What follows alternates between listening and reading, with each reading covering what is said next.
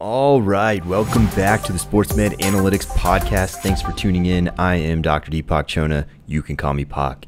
Week 1 just happened. This is Sunday night, so we don't have a lot of information yet, but we are going to give you what we got. Starting with Keenan Allen. A hamstring put him out of this game. Average timeline for a hamstring for a wide receiver takes about 3 weeks. Tend to vary about 1 week on either side of that, depending a little on severity. He'll probably get an MRI tomorrow, and then we'll have a little more information to work with. The good news is that receivers return nearly to full form right away, about 90%. The bad news is that there is a real recurrence risk, about 20% to watch out for in the early weeks back. Higgins up next. Average concussion timeline 7 to 10 days depending on severity.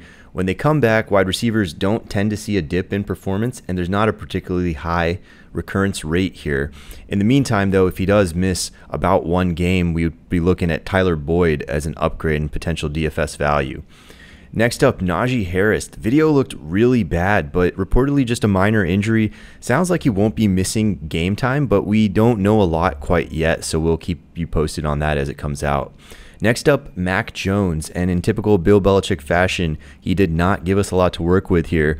However, we do know that he had negative x-rays on his back, and that usually means the most common issue here is a muscle strain or a ligament sprain. In either case, most of these can be played through. So we're not expecting Mac Jones to miss a lot of time. Again, don't have a lot of info there. Next up, TJ Watt.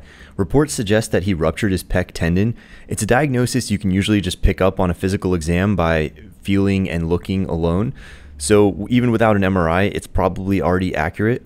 They will confirm it with an MRI, and then he'll probably have surgery. That usually takes 3 to 4 months to get back. But JJ Watt actually came back in 10 weeks from a very similar injury. So I would expect TJ Watt to be on a similar protocol to his brother, probably be back around December. In the short term, he's not likely to be the all-world defensive player that we saw even today, but in the long term, he should be just fine.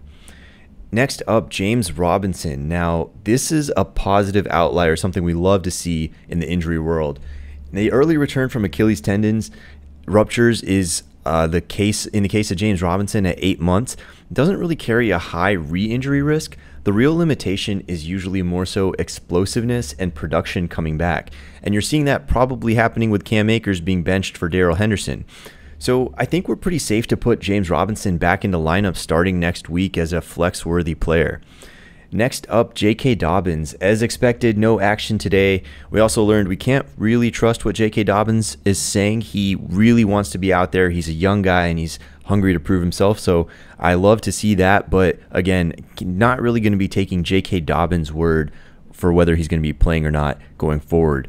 Now, I would expect to see him starting around week 3 or so on a limited snap count.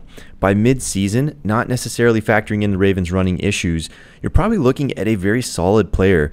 Now, again, the SportsMed Analytics data base is combined with machine learning and historical injury impacts and then player demographics, and all of that taken together produces an algorithm that projects 85% of J.K. Dobbins' peak explosiveness returning mid-season this year. To refresh yourself, it's been a while since you saw him, but last time he was on the field, he was averaging 6 yards per carry.